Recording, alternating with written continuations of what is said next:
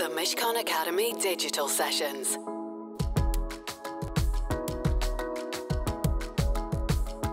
Whoever is listening or watching or both, welcome. Lovely to have Adam Wagner with us here, known, I hope, to many of you as a human rights barrister. I'm going to describe him as a panjandrum of the pandemic, a doyen of the disease laws, a guru of the guidelines, an oracle of the ordinances, all 65 of them. And if you still doubt me, let me quote this from Hansard last month during a debate in the House of Lords on the amendments to the 2020 regulations, we'll talk about them later, in which Baroness Jones of Moulscombe said, "My lords, once again, I congratulate Adam Wagner, the human rights barrister, on analysing and explaining all these coronavirus regulations. At the moment, he's perhaps the only person in the country who can make sense of this variety of regulations. He's doing a huge public service." Hear, hear.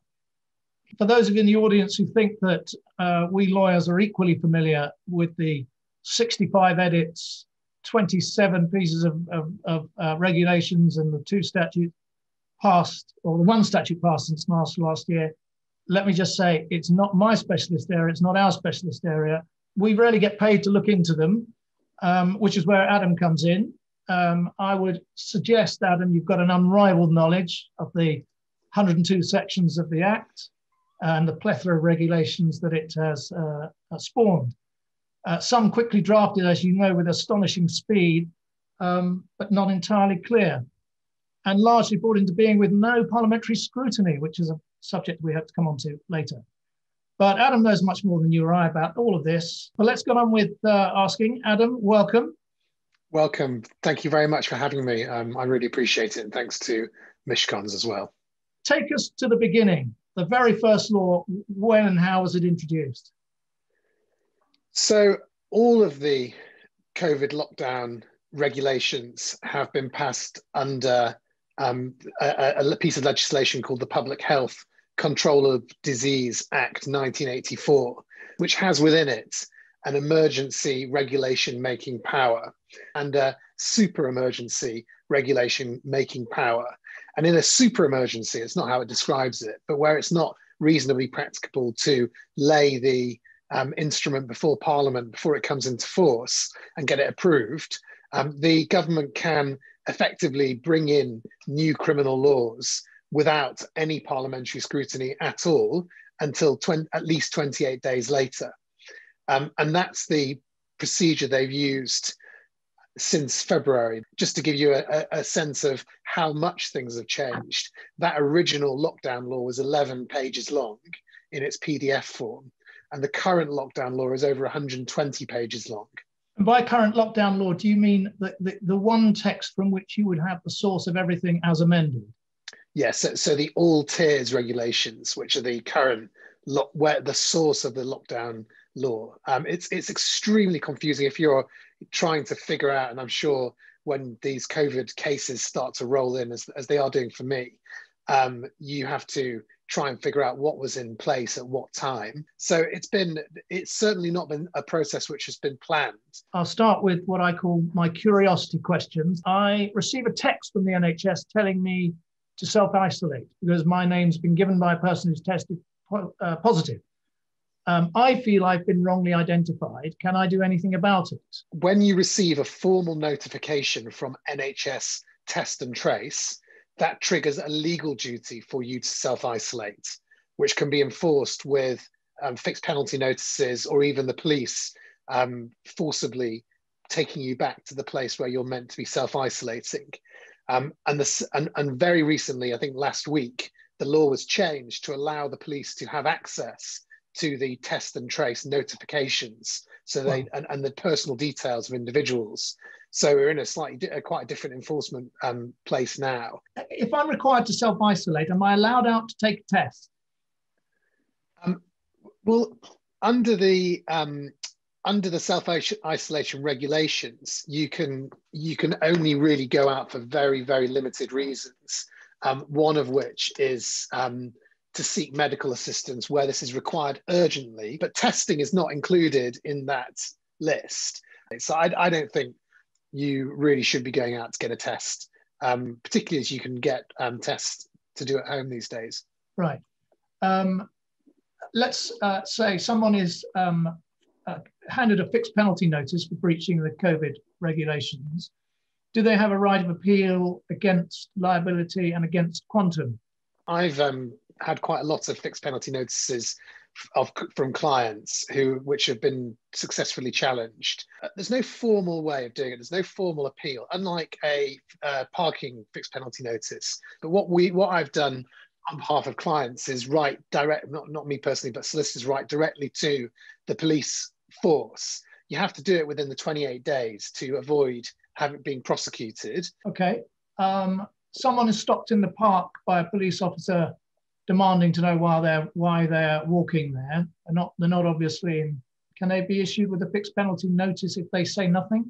There's no regulation which requires a member of the public to say anything to a police officer.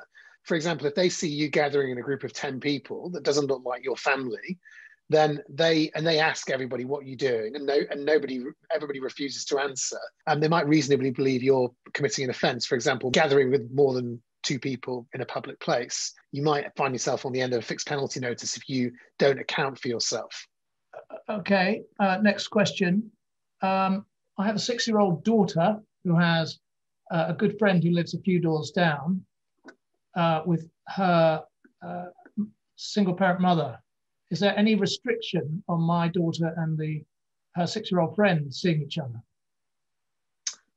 Outdoors, they could take exercise together. I've heard about educational bubbling with one other child from a class. I don't know whether that's come from guidance from the Department of Education or not, but as I understand it, it's the 2 children bubble within a class who are not going into school. And technically, since that's for the purpose of education, it does fall within a reasonable excuse. As a chronic asthma sufferer, I understand that I'm exempt from the obligation to wear a mask. But am I required to show proof of my exemption? And can I be served with a fixed penalty notice for not showing proof of the exemption?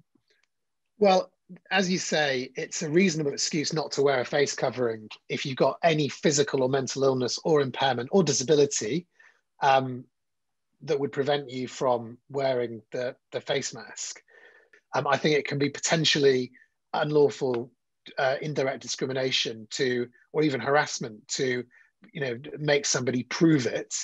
On the other hand, as with a lot of these regulations questions, it's a bit vague, and every shop and police officer will handle it slightly different.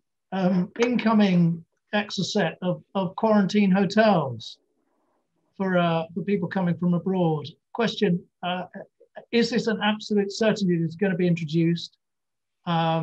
Question 1. Question 2, when? Question 3, forcing someone to pay for a hotel? Seriously? Compliance with ECHR?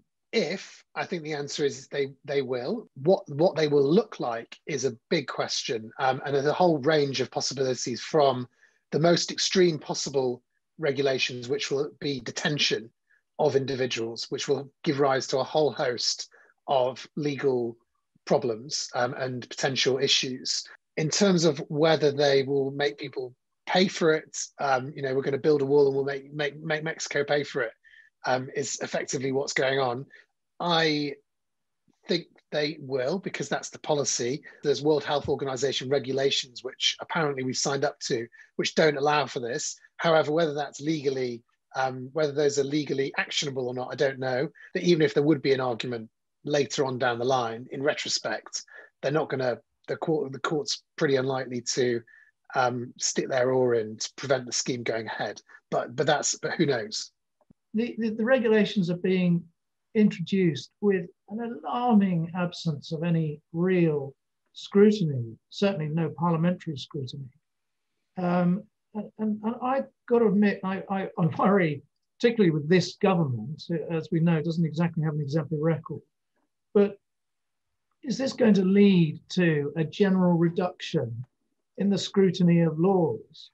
I think this has been coming for a long time, the use of Henry VIII powers. Brexit is definitely one area where they're now empowered through the Withdrawal Act to use them in all sorts of areas. If you had said a year ago, and we're on the 3rd of February, literally a year ago, if you had said in a year's time there will have been twice weekly draconian criminal laws brought into power by Matt Hancock signing a piece of paper, you would have sort of laughed me out of court. My worry is we've been a frog being boiled during this past year in terms of parliamentary scrutiny, in terms of the rule of law, and in terms of executive power. So we now accept as fine that the government can just decide on stringent new criminal laws which affect everybody's lives, and to the extent of what we can and can't do in our own homes, and they'll be brought in just by the flick of a minister's pen. To combine Brexit and that Henry VIII power, the Scottish fishermen who came down to London to demonstrate were apparently being handed fixed penalty notices by the Met. Yeah. Because I think they removed demonstration as an exemption. Is there any way you might argue that that sort of lobbying is on behalf of a business is a legitimate business activity? Well, look, protest is the lifeblood of democracy. It's the safety valve. It's how the population tells the government what it thinks, when it feels that other methods have failed. Protest was not as a listed reasonable excuse until the autumn, where it was brought in as a listed reasonable excuse, and it was taken out at the end of December when Tier 4 came in. It was taken out. I think the police are probably wrong to treat protest as being banned. I think it's probably contrary to Article 10 and 11 of the European Convention. And I think it really needs to be put in front of a judge very quickly to sort this out, because it's a problem for democracy if people feel they can't protest. Somebody's asked a question about shared gardens. So I'll give you one example where there's a back garden that's used by all 4 flats. And the second one is a communal garden, of which there are many in certainly in North London, where the houses back onto a communal space that's private. Is being in that space where there are other people allowed, providing there's no mixing or mingling. So you've got a communal garden, then you are in the place where you are living, because that communal garden is part of the place where you are living. The question is whether you can then gather with people who live in a different flat, say, but share the same garden. And I think, I don't know, my suggestion is just to keep to social distancing. You've all got to use the garden together, so keep more than 2 meters away from each other, and try not to mingle. Do you know of any existing challenges to the regulations that are on foot by way of judicial review or otherwise, or planned? I mean, I know of a few planned ones, because I'm involved with a few planned ones, but there have been other challenges. There's been quite a lot of pre-action challenges, so threatened challenges, which have been settled, because in actual fact, I think that during this period, the government has been quite amenable to making sensible changes to the regulations or the guidance where people pointed out. I mean, they're doing this on the fly, and I think they know that. I think the original travel quarantine regulations was challenged by airlines, and that was settled with a change in the regulations just before it went to court. So that was afoot. All right. And sorry to ask an interesting one about a client. I'm going to quote: desperate to leave the UK to avoid being accidentally UK resident for tax, they found a flight to Barbados in late January, but thought they'd be breaking the law if they took it.